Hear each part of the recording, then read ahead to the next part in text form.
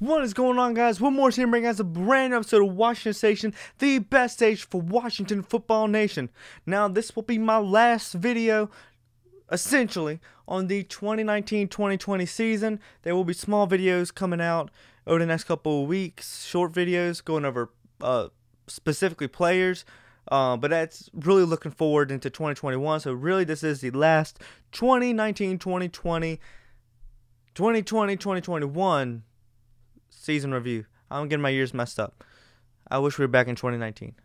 Things were much better in the world then. So this is gonna be just a little review going over my thoughts on the whole season. Overall, what I think about the season, it was a really good season. For what we had to go through, I don't know if we could have done any better this year. You know, we did so good. We overcame so much this season, and I've hit on it so many times, but this time I just really get to hit on it and talk about how my thoughts have changed from thoughts you may have heard at the beginning of the season. Obviously, the overwhelming thing is the name change. We began the off-season as our former team name, and we're now the Washington Football Team.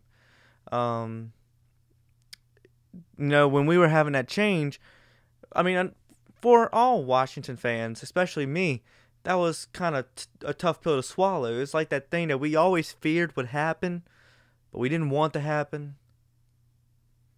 But months and months later, I don't hate it anymore. I don't. I've grown fond of Washington Football Team, and you know, Ron, Jason Wright, and I can't believe I'm saying this, Dan Snyder, whoever our next GM is going to be, I have my full faith in them. And if they felt the right decision, even though Jason wasn't on the team at the time, if they feel the right decision was to move on, that's perfectly fine. We're the Washington Football Team. I've embraced it. Anybody who hasn't embraced it, hop on the train, embrace it. It's here. Don't sit back and whine about it like I did for months. You know, it's a waste of time. There's nothing you can do. You swallow the pill and move on. And that's what we need to do. Just need to move on. You know, if they felt it was the right thing to do, perfectly fine. You know, I still have my stuff with the former team name on it, but I look at it and I see Washington. I don't see a specific name. I just see this is our team. This is the team I've pulled for years. So that's just a whole soapbox on the team name and how my feelings have definitely changed a lot since then, for the better. And I go back and I cringe when I see my video talking about it. I don't want to delete it because I like showing a progression from where I was there back in July, June to where I am now. That's the only reason I kept the video up. I contemplated deleting it, but I'm like, you know what? I knew this was going to be going up and this will show my progression, so I felt comfortable leaving it. And I'd have to shake up all the names and go through and edit every name, every title of the videos, and you know, we're at 57 now, so I really don't want to. Lazy, but it's true. And so, alright, past the name. Controversies. We had the Washington Post article, several articles that came out and really tried to just put a bad light on our team, especially, more specifically, Dan Snyder and the former regime with specific people in there. I'm not going to waste time mentioning those people. They aren't worth my breath to say their name. Unfortunately, I've taken pictures with some of the big ones, regretfully. I deleted one of them. One of them does no longer exist. The other one exists, but I will delete it. I don't want any recollection of me taking pictures with that person, because I wish I could take it out of my brain, but I can't. So that really tried to tarnish our name this season, but it didn't work. They failed at taking us down because everybody realized, hey, this is the former Washington Football Team regime. This isn't what they are now. And people usually don't see that, but this time around they really actually saw it, and I was super proud of just the community and just everybody seeing, you know, things have changed. There's new people, there's new leadership. There's new people in those toxic positions, and making sure that they're no longer toxic. And with that, I think we played better. I think the players bought into the system more. because the executives bought in, and we're all one team. It's not this guy is managing the whole team and not really the coach. So, and brings me into Ron Rivera.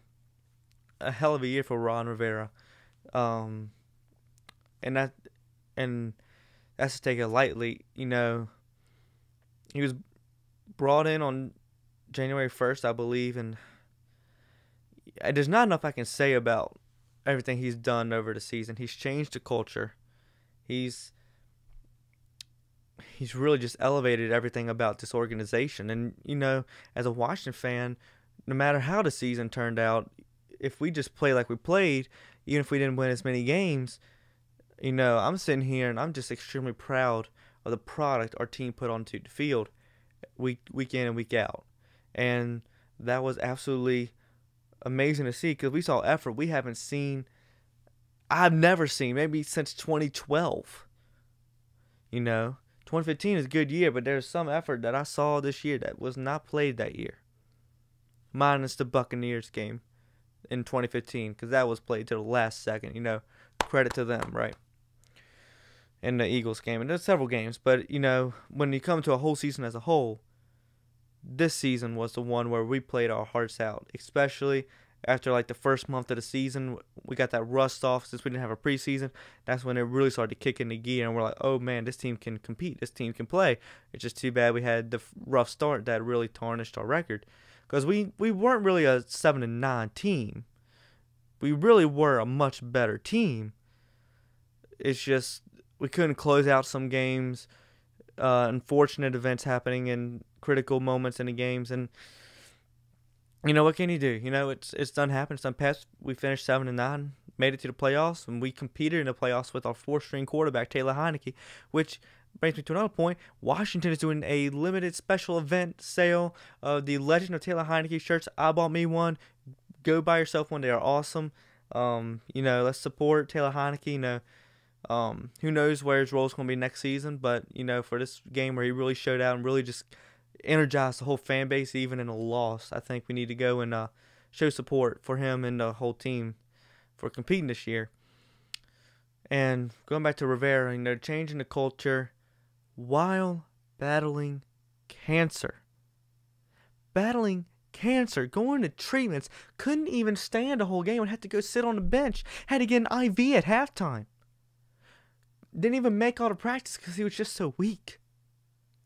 But no matter what, he came out there every single week and coached our players. Set an example that I really wholeheartedly believe this team bought into, which was no matter what your circumstances are, if you want to be on this team and if you want to buy into this team and this organization, no matter what you're going through, if you can be on that field, put yourself on that field. Unless you literally cannot walk onto that field and make some type of productive play, you got to be on that field. And Ron Rivera, he battled and battled. He deserves Coach of the Year. Will he get it?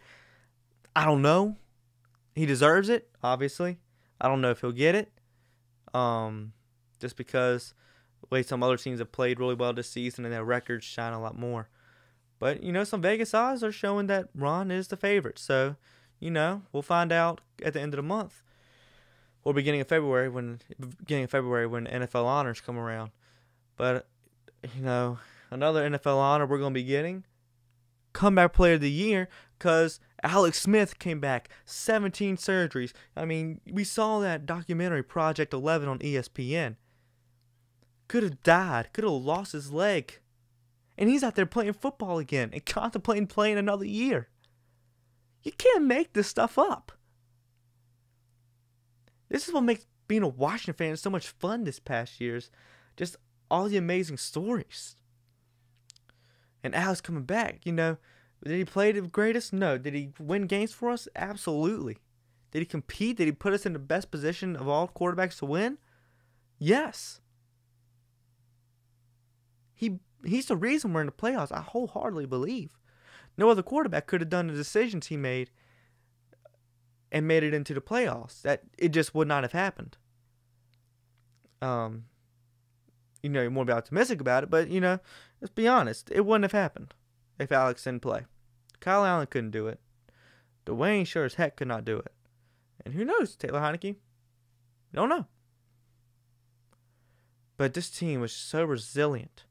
And I could go down and just praise every player that played good this year. Because there's so many. But just to name a few, I'm not going to really go into it because I'm going to have videos that really go into it. But, just to name a few, Cam Sims really stepping up. Chase Young, Defensive Rookie of the Year. I think he could be for Defensive Player of the Year, but he's not going to get that. But Defensive Rookie of the Year. Cameron Curl, the 7th round pick from Arkansas that balled out. Kendall Fuller played solid. Cole Holcomb played solid. Jonathan Allen, Deron Payne, Montez Sweat, 10-sack season. Antonio Gibson. Brandon Sheriff getting first team All-Pro. J.D. McKissick having some key third down plays. This team is special.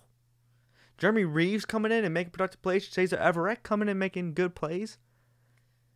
This team, and Kevin Pierre-Louis, these names are just popping in my head, and I can't not mention them. And this is with that whole running back shakeup at the beginning of the season when Darius Geis got arrested and AP was released, shockingly. And we were all pissed that they released AP, and now it makes sense. We got Gibb, we got McKissick. Barber even played good. I think, not top, but he played good. This team is special. This team is great. And I could go on and on and on about how good this team is and how good they played and how excited I am for what's next. But I'll save that for Friday's video where I preview the 2021 season. This team is special. And this year showed that no matter what trials and tribulations you go through, you can make it through. And you almost get emotional talking about how this team played this year because, not only the team, but, us fans are put through a lot. And, you can't help but be excited about where we're going forward. I'm not even mad that we lost in the playoffs. I'm like, well, look what we put out there. Look what the product we put out there was. Logan Thomas. I can't not mention him either. Just popped in my head. This team is special. And we're going to make a run next year. And I'll explain why in the next video. So, as you're taking in what all happened this season, just remember everything we had to overcome. All the amazing stories that will be told from this season, just from our team. And now, we're going on another year. Riding this momentum. So let's go. As Ron Rivera says, we're on our way up. Thank you so much for watching today's video. Make sure to subscribe if you haven't already. Make sure to like this video if you enjoyed. Make sure to subscribe down below. Make sure to hit that bell button so you're notified every single time I upload a brand new episode of Washington Station. Make sure to check out all the links below. And I'm Morris. I'm out.